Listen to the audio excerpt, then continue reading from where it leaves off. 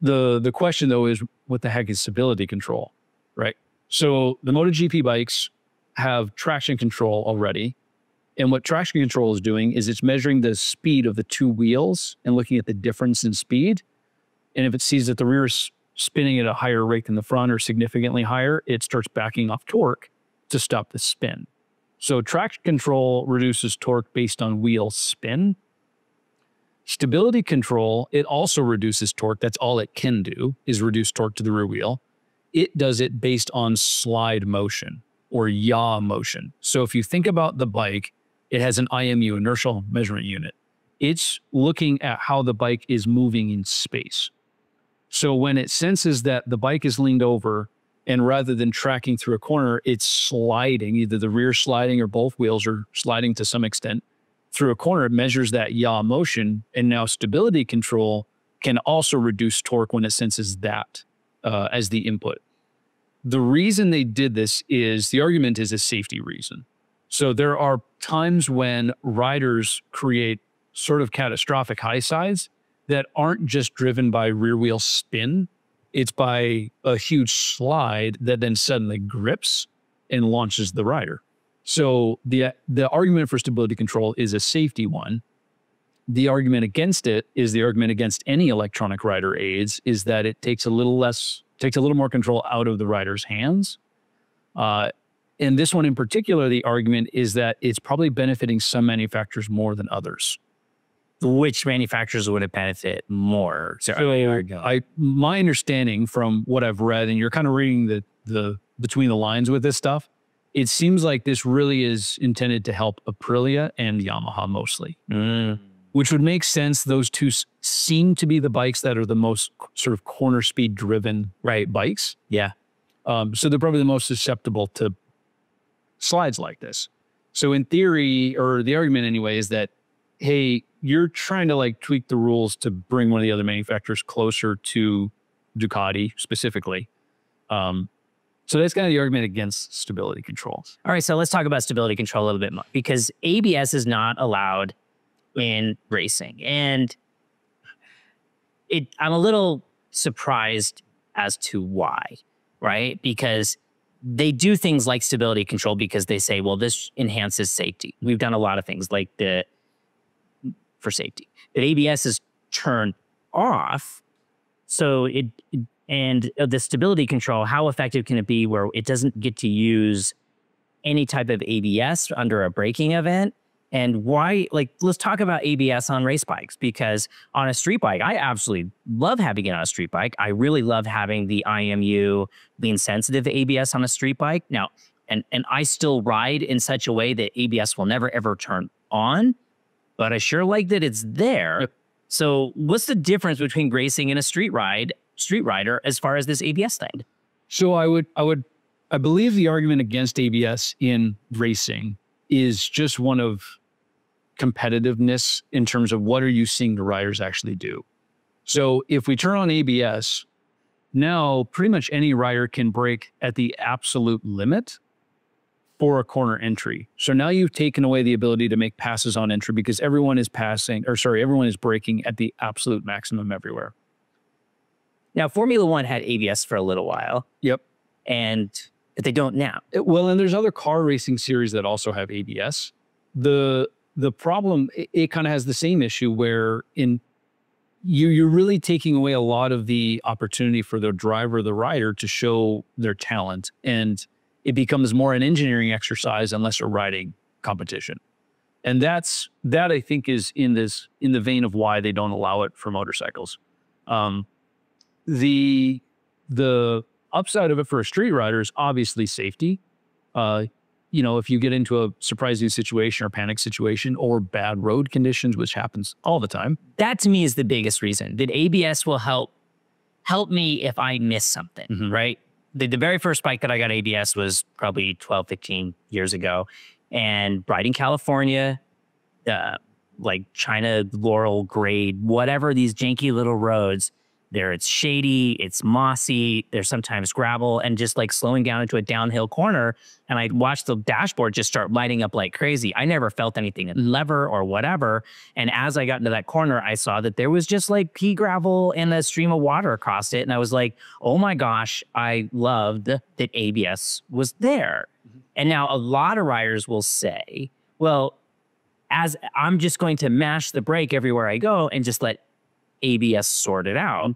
And let's talk about that. And that also kind of comes into what you're saying about racers just mashing the brake at the last second and let it sort it out. But also, right. So your street bike, your production bike that you can go buy, it has ABS that is tuned for street tires on street conditions and roads.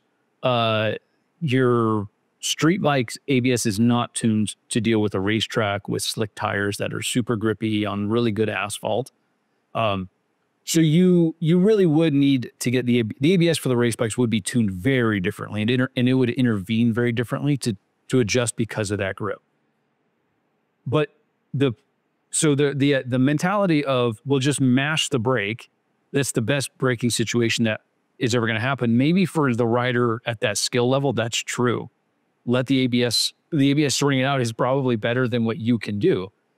The trade-off of that is if that's your mindset and that's the way you're going to go about riding, you're never going to develop much feel or skill for using the brakes. Because all the ABS can do is limit brake pressure. That's all it can do, right? It can pulse brake pressure, but at the end of the day, all it's doing is pulling back brake pressure. Okay.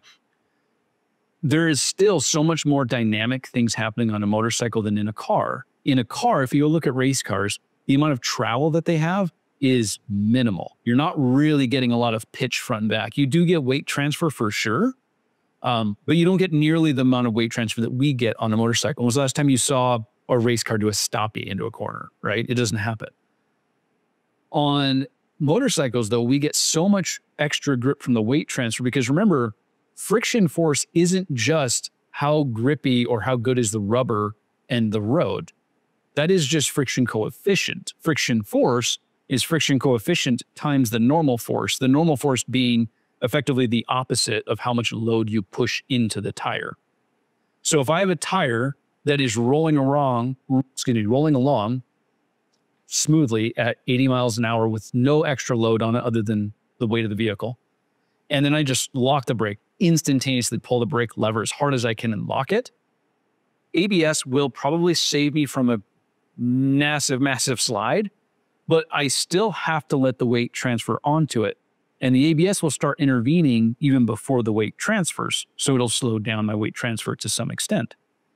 If instead you rode like you should ride and slowly and progressively loaded the front, so it actually got weight into it before you braked, and before you build a lot of pressure. Yeah, built up pressure to the maximum, you're going to get to stop faster, okay?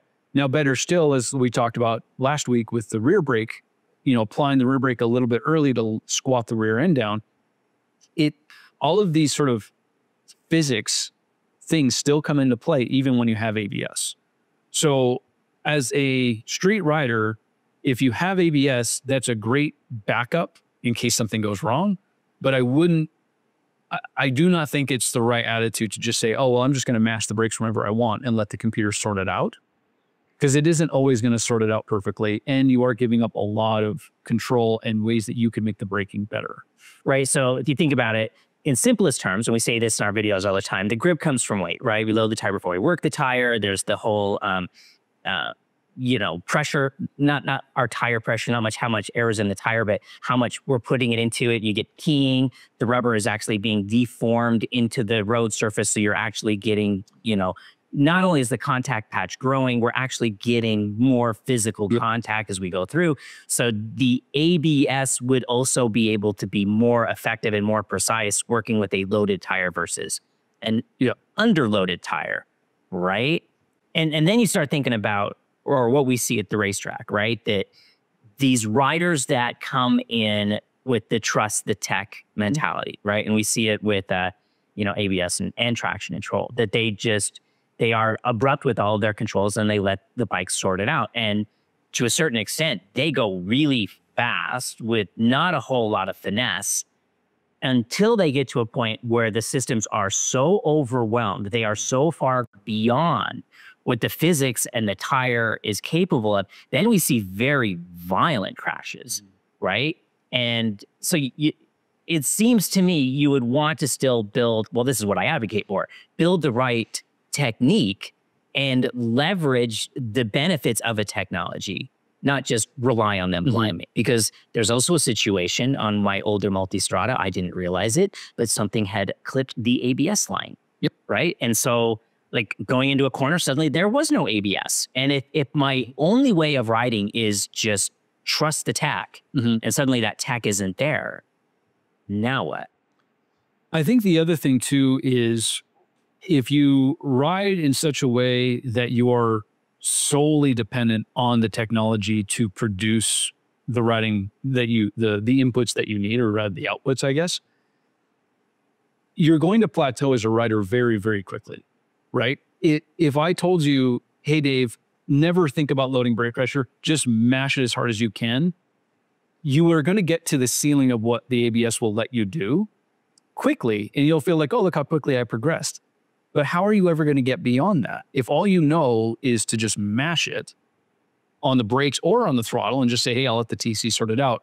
You're basically saying, hey, my limit as a rider, whether it's on the track or on the street or what have you, it is the limit of the technology.